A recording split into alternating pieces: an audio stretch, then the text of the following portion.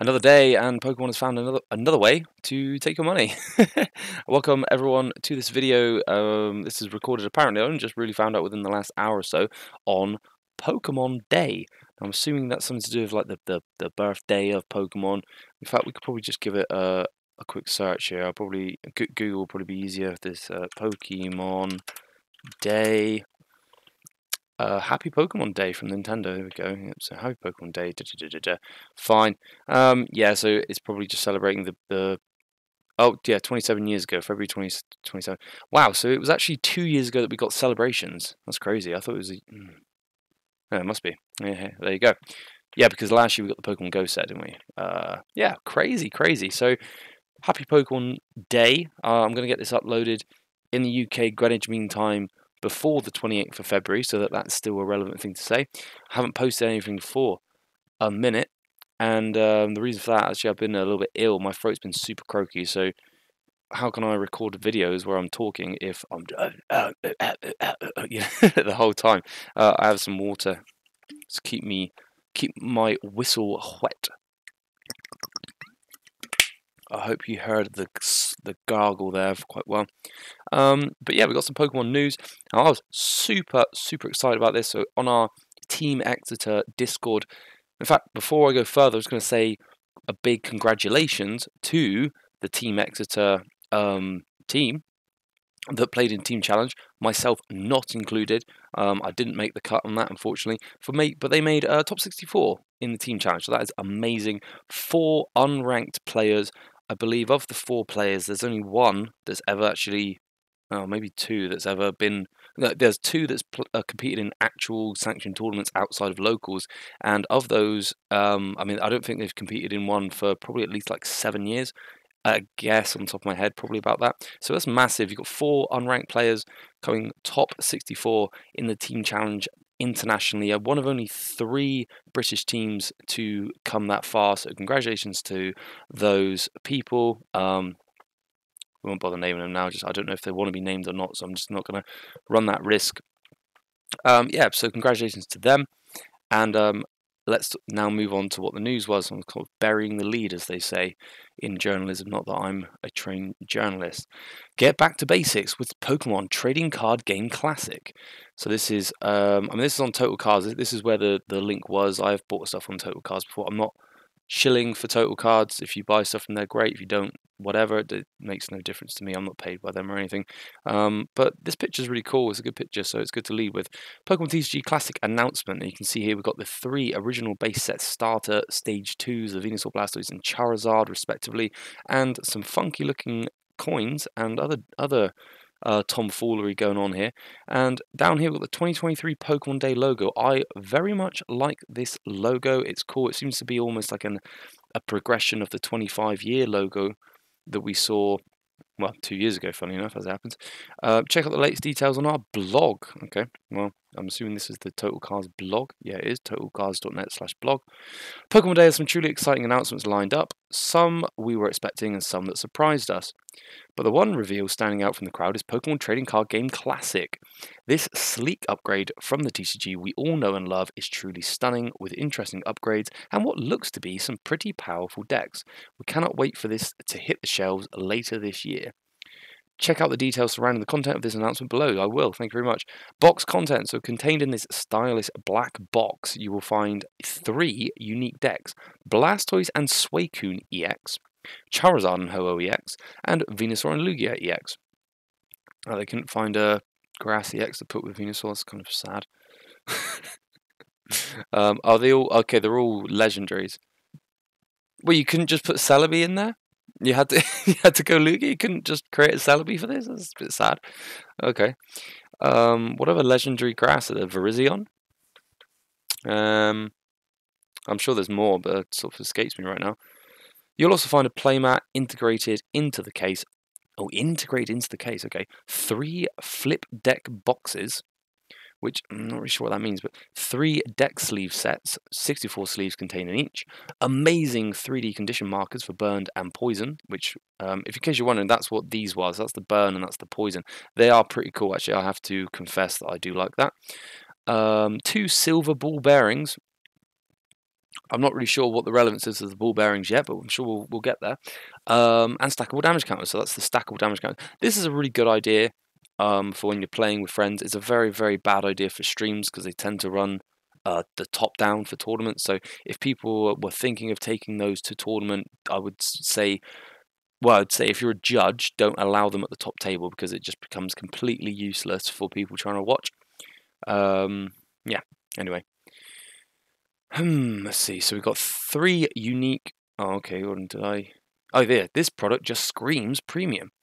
3 unique 60-card decks, 1 playmat integrated case, 3 flip deck boxes, 3 sets of deck sleeves, 3D stackable damage counters, 3D condition markers, 2 silver ball barons. So we've been through that. So when I first read this and looked at it, I thought, oh, okay, so there's like a Venusaur, but they don't have the Venusaur yet, so they've put this one in its place for some reason. But no, this is wrong. This is the Venusaur, and I've checked. I haven't checked. Oh, I didn't know I did that.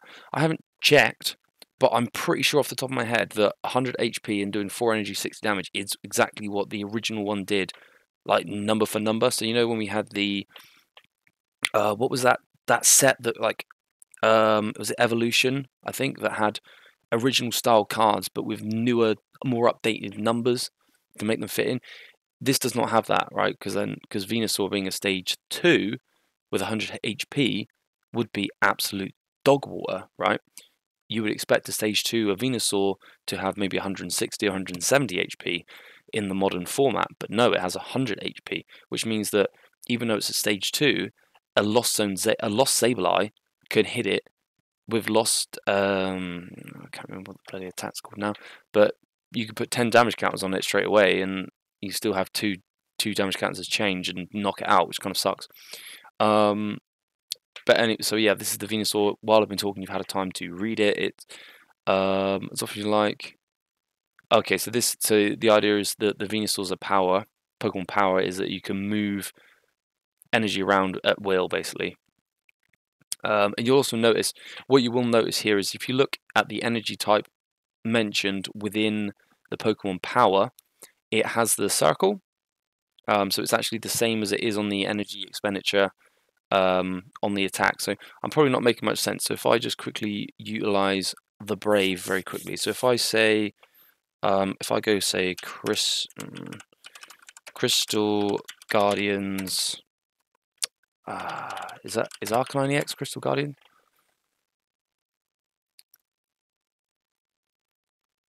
There it is. Oh, it's Legend Maker.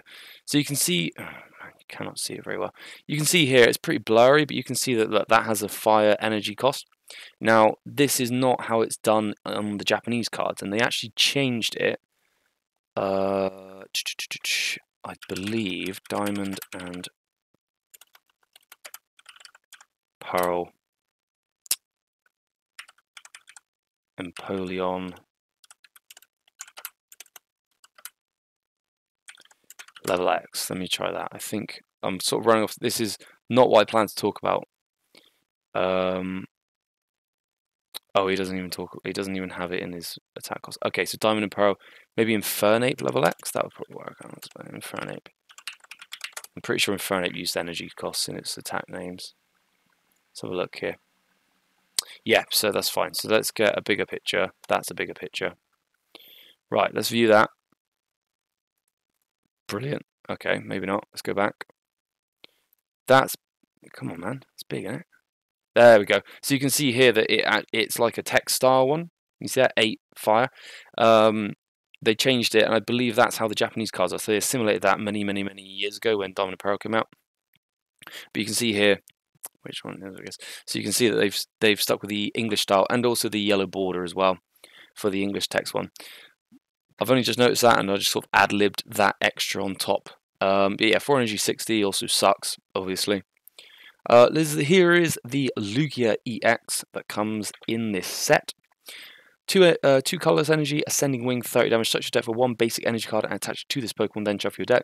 So that's kind of useful, that's pretty good. I reckon if you could put a, say, double colorless energy, because we're talking old cards, onto this Lugia EX, you could be talking about a turn 2 200 damage from Aero Break, which is 4 colorless energy, 200 damage. This Pokemon does 30 to itself.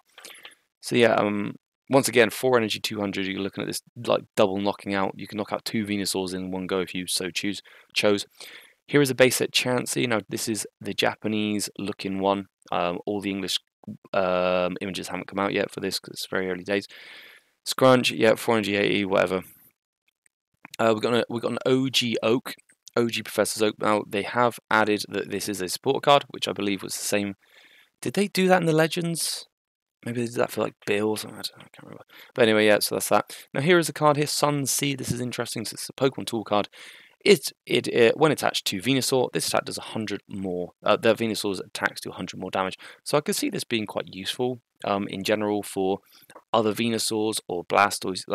Yeah, spoiler. So there's the same tool in all 3 decks: one for Venusaur, one for Blastoise, one for Charizard, and they all make the Pokemon do 100 more damage.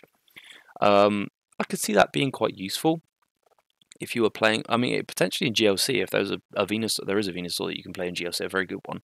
It may be worth having it just to make Venusaur hit that little bit harder. Maybe not in GLC because you only got one Venusaur, but that's just an example. Here was my question though, and obviously we don't have the full text yet, but would that work on a Venusaur VMAX? Because I don't know what. Do you know what? Let's just look. I was thinking about this earlier, and I was like, oh, I wonder if it would work on Venusaur VMAX. Is Venusaur VMAX rotating? It's Venusaur, isn't it? Let's have a look. Venusaur VMAX. Let's have a look at him. That is not. It looks like F to me, but these pictures are not very good. God damn it. Let's have a look. Let's go. Oh, that's a big one. Right, okay. That'll do. That'll do me. Let's view that. Oh, it's an E. So E-block. So yeah, Venusaur VMAX is actually still legal. So I wonder if you could attach this to Venusaur VMAX and get an extra 100 damage. So you'd be hitting 130, 30 times plus 100 essentially. Or you could hit 4 energy, 310. I don't know. Maybe. We'll see. Anyway, yeah, so there's that. We've got the base set Charizard, of course. Most of us are going to know that more or less off by heart now, what this Pokemon is, what it does. And it's teamed up with Ho-Oh EX. So Ho-Oh EX, 1 fire energy, attached up to 2 basic energy from Discard Pile to your Pokemon any way you like. So very similar to what the Lugia does, but different. 4 energy, 180. This Pokemon can't attack during your next turn. Not much point in saying your opponent's next turn. This is a Pikachu, I believe it's base set Pikachu. Now we've seen probably the best version of this in the Celebration set, funny enough. The sort of full art style is really cool, isn't it? We got the 1 energy Gnaw. 10 damage. Thunder Jolt 30. Was that retreat cost of 1? Yeah, okay, fine, doesn't really matter. And here is Scorching Charcoal, so this would be giving Charizard 100 more damage. Here's a big one, Computer Search. Computer Search was an absolutely busted card. It got reprinted as an ace spec. So what an ace spec was, if you weren't aware, was it was like a one of. So sort of like what they did with Star Pokemon and Radiant Pokemon. As well, and also what was those other ones, Prism as well. But yeah, there was quite a few. There were a few ace spec cards, and Computer Search was one of them. Discard 2 cards from your hand and search your deck for any card you want and put it in your hand. So pretty busted. That coming into standard, super busted. That would be super busted. I could see it actually working well with the mustard, you know, because mustard, you musted yourself down to 1 card hand. Keeping the whistle wet with the T this time. Here it is, base set Blastoise with the iconic Rain Dance, which is same as the Blastoise that does Deluge, if you can remember that. Slightly different to Blastoise EX, which did the exactly the same, but also put a damage counter on for every time, which is pretty dog. Great card though. Here is the Suicune EX. So Suicune is if this Pokemon has any water energy attached to it, it's got a free retreat. 60 damage plus 30 more for each water energy attached to this Pokemon. So I could actually see Suicune EX being quite good, possibly as good as Suicune V in its own way. Slightly different style of deck, very similar to what we saw with Keldeo. Was it Keldeo EX? More googling. Yeah, I remember Keldeo. Yeah, it was, wasn't it? This damn thing. Yeah, Keldeo EX. So Sacred Sword, 50 damage plus 20 more for each water energy attached to this Pokemon. It was pretty good when it came out. Very, very, very good, that card. And then they made it into a promo, and that's the promo version, and then everyone had it, which was good, but it was already tearing people up, and people already spent like 20 quid a card on it to get them, and then they made it a promo quite late in the day, which is kind of annoying, but oh well, better late than never. Similar sort of style. We've got the Mewtwo here, which I believe is, yep, 130 HP. That seems like higher than what base set Mewtwo had. I'm going to do more Googling, I'm afraid. Was it base? Oh no, what's going on? Oh no. Here we go. No, didn't like that. Let's try that again. Base set Mewtwo. No, so base set Mewtwo, oh my god, base set Mewtwo had 60 HP, whereas this new one has 130. I wonder what the thought process is here. 10 plus. They've actually got it wrong as well. That says 20 plus, whereas they've written 10 plus.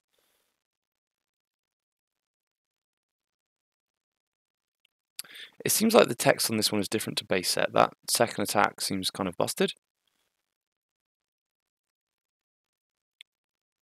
No, it is. Okay, it is the same. Wow, I didn't know that Mewtwo could do that. There's a Mewtwo stall? Okay, cool. Mewtwo stall. Interesting. Now, this is probably the most hype thing. This is actually what did make me originally just like verbal when I saw it. Rocket's Bloody Admin. Such a good card. So good. Both players shuffle their hand into their deck and they draw one for every prize. Oh, wait, that's just N, isn't it? Yeah, it's N. Alright, basically, it's N before N for all you young kids out there. Oh. I would personally love to see this come back into the format. I think it's a great way of I think it's a great comeback card. It's better. It's more interesting than Roxanne, and Roxanne can actually be used even if you're winning as well. If you've got one prize card left and your opponent has 3, well, you've already which means you're winning. You've already fulfilled the requirements for Roxanne, even though you're winning. So this is a pure comeback merchant. Great set. Rockets returned. Also had the fantastic power hand extension. Just a lot of good trainers in that set in general. So yeah, we've got Rocket's Admin there in the Blastoise deck, and this is the Ocean Drop, which is the 100 more damage for Blastoise. Here's some images. These are the... Oh yeah, there are. I did wonder, I was like, there are only 2... There's actually 3 different sleeve colours there. Be interested to see if anyone's brave enough to take those into tournaments. I wonder if they're even going to be legal for tournaments. They might go, oh, you can't do that. The deck boxes are pretty sleek as well. Here is the burn and poison marker. Here it is being used. I really don't like the way they stack energy. I would rather the energy stack the other way so that you can actually see where it says energy. But okay, so this is the ball bearing. Okay. So I believe what's going on here is that it is like a coin flip. So you would roll it down, and then what, white is heads and non-white is tails, I assume. I don't know why they didn't just give them a die or some coin or a coin. Trying a bit hard. Oh, I see. So the poison and burn counters also, they have a place. Everything has a place. I see what they're going for here. It's like a all enclosed sort of thing. Everything's one piece. Interesting stuff. So is that blog? That is the blog done. Going to move on and talk about this from PokeBeach as well. Premium set here. So they have the same sort of stuff, new unique hollow foil. And this was around the point where I got a little bit upset. Because, except for basic energy cards, the cards in this deck are illegal for tournament play. So, computer search, Rocket's Admin, Suicune. Can't name anything else. Oh, the tool cards. All not legal for tournament play. And holy moly, $275? What is that in real money? See what I've got to do now is I've got to go get rid of that. I'll go Google USD to GBP. Was it 275? 228. Now what you have to do is add on the fact that I live in the UK and not in America. So I'm probably just going to assume that this is going to cost at least £250, if not 275. So if you do that, yeah, it's going to cost for us more like $300 more or more by after conversion for us in the UK, assuming it gets here. It'll be available via lottery. No English pricing or release information has been. Oh, okay, right, okay. So this is different than the Pokemon 151 set. If we can just refresh that. Oh yeah, so we did see that. I believe we've talked about that. If not, look it up for yourself. So looking at the cards once again. Yep. Nothing different here to look at. So that is that. Oh, but there is a trailer. I thought we might watch the trailer here. I'm going to turn this down. I don't want it too loud. A few people. Here we go. Turn it down a little bit. So we've got the couple of rich people. This is how rich you have to be in order to buy this. In order to afford it, you need to be able to live in a manner such as this. Maybe a trust fund child. Choose your deck. Looks like we've got Venusaur versus Blastoise. It's all very well, but it seems like one person's always going to be weak.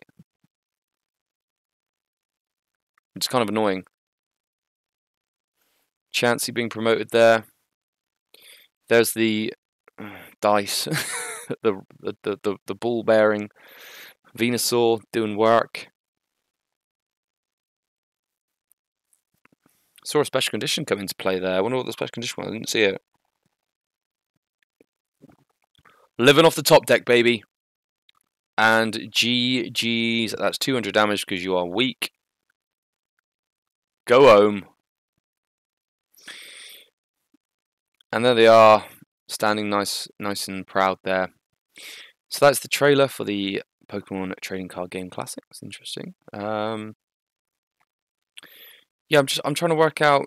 So there is a website for this here, which is this one. There's nothing I don't think here that we haven't already talked about or seen. It doesn't really give you a release date, just late 2023. So we're going to be waiting quite a while for this. It is still kind of early 2023, although we are barreling through this year. I find I can't believe it's the end of February already. Pretty bonkers. Moving through. Yeah, so it's not come up on the UK Pokemon Center website yet. Not that I was really expected to, but I thought I'd look anyway. We could probably just quickly look at this as the Pokemon Day article on Nintendo.com. So we've got something about Pokemon Unite. Pokemon Cafe. I don't really know what that is. Pokemon Scarlet and Violet, never played it. DLC for Scarlet and Violet, not interested. Pokemon Sleep and Pokemon Go. I don't know how Pokemon Sleep, and what do you do? Do you literally just fall asleep? We're sort of going off base now, aren't we? Do you have to be strapped onto a device for that? You must do. So there's Pokemon Sleep. I've been looking at potentially seeing if one of these apps that... No, straight to go Pokemon Go, so... Introductory video. Should we just... Dear, oh dear. Sorry about that.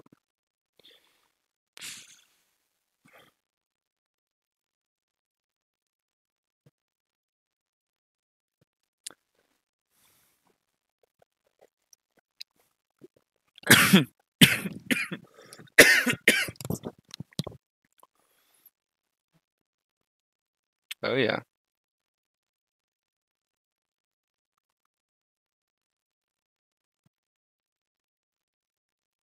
How?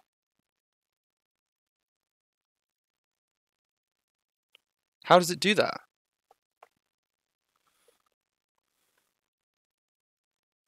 Surely you need...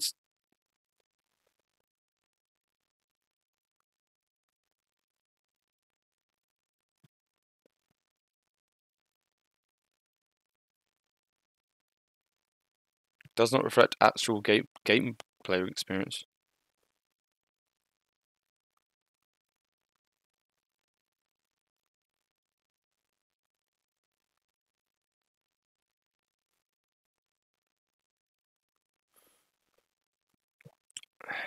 I don't Okay, well, really want to understand how it knows when I'm sleeping, but it obviously didn't tell me that. Anyway, that's going to pretty much do it for this video. I think we've covered everything that we needed to cover. Yeah, I was kind of interested. Well, I say that. I'm trying to work out what the purpose is of this and whom, for whom this would be good. Potentially, I'm thinking people that are interested in Pokemon, who like Pokemon but haven't played the card game. This might be nice to have at home to learn to play them. Obviously, the problem you've got with that is that you've just forked out $250 and then you don't have any playable cards, other than energy, of course, but may as well not, right? May as well keep this as a complete package. It would be a shame to dismantle this. I think it's very nice, isn't it? Really, you see that all that there. Yeah, I see. I'm a bit of a hoarder for things, and this is something I would hoard quite happily. It would be a nice way. Like this would be a nice way to learn to play the Pokemon as well, because you've got a good mix. You've got evolution, you've got EXs, you've got understanding of damage counters, and I'm assuming there's gonna be special conditions incorporated into this, or else there wouldn't be the poison and burn. It might be nice to have at home if you're into Pokemon, and then like for me, like I could probably potentially, if people came over and wanted to do board games, I could probably bang this out and someone might be interested. But I think I probably end up slaughtering them, to be honest. I mean, obviously, if it's built anything like a starter deck, then it's just kind of absolute luck all the way through, not too much strategy. But if it's built well, it could be a good home thing, really, or potentially it could be a way for you to play with someone who's very inexperienced and sort of level the playing field rather than just slapping with a Lugia deck against a binder drop. But overall, yeah, it seems like more of a just sort of a hoarding item, really, just sort of a collectible, of course, collectible. But yeah, so yeah, that's going to do it for this video. I hope you enjoyed it. Happy Pokemon Day. That's about it, really. See ya.